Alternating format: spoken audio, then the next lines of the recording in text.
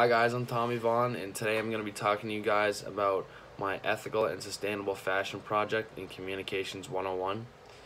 So, before doing this project, my perception of ethical and sustainable fashion was that I didn't really know too much about it, but I do remember that when I was younger, I had a piece of Nike clothing and it had a Made in China tag on it. And then I realized that I had a bunch of other clothes that all said Made in China. And in particular, Nike, I thought they were a USA-based brand. So I thought it was weird that I had a Made in China tag on it. And it made me think to myself, like, if it's not made where the company is based, then how is it real, per se? And it made me think that it was a little bit fake in a way. And the fact that I had other clothes that all had Made in China tags on them, maybe just think a little bit about why is everything being made in other countries rather than the U.S. And so after doing this project, my perception is now a little bit sad about these clothes, due to the fact that there's thousands and millions of people in these developing countries that are not being paid what they should be paid to make these clothes. They work 12 hours a day tirelessly and make thousands of products and are paid almost a minimal amount. And not only this, they're working in terrible conditions. Many of their factories have collapsed. Many diseases have been spread. They don't drink from clean water. The temperatures of their work conditions are not great. So yeah, my perception now after doing this project is I'm a little disappointed to see that all my clothes come from a place like this, and that the people that put in all this time to make these clothes are not being paid what they should be paid.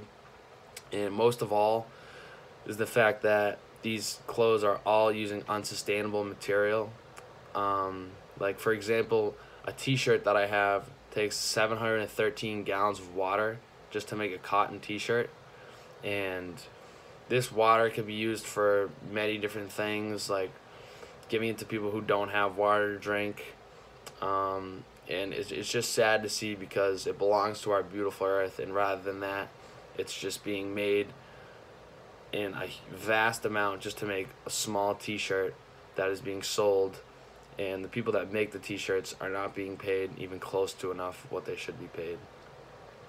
So I chose to choose an ethical and sustainable brand to talk to you guys about called Patagonia. Patagonia, not only do they use sustainable materials, but they also have many different theories that are opposite approaches compared to other companies.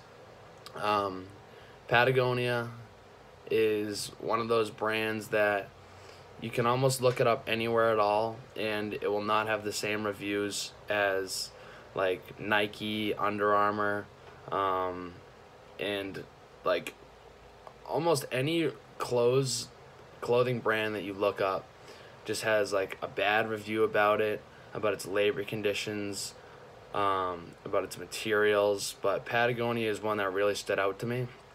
So Patagonia uses a high percentage of products that are made from recyclable fabrics, including polyester, nylon, and wool. And most importantly, Patagonia's business model is different. It rejects fashion by creating high-quality, long-lasting products, and it offers a repair and reuse system.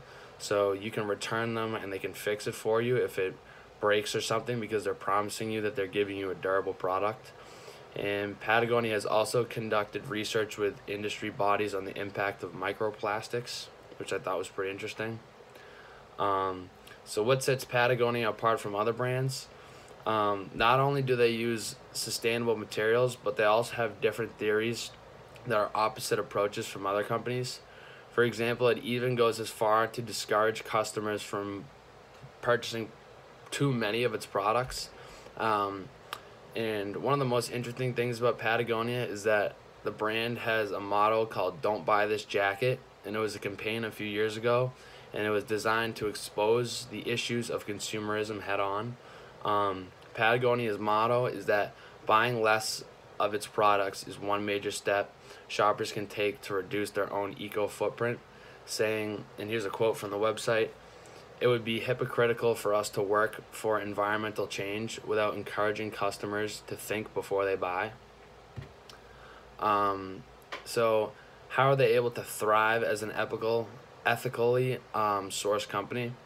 Patagonia is able to thrive because instead of just using sustainable materials, they can catch the eyes of customers by thinking outside the box, by saying that you should not only buy what you need to buy, and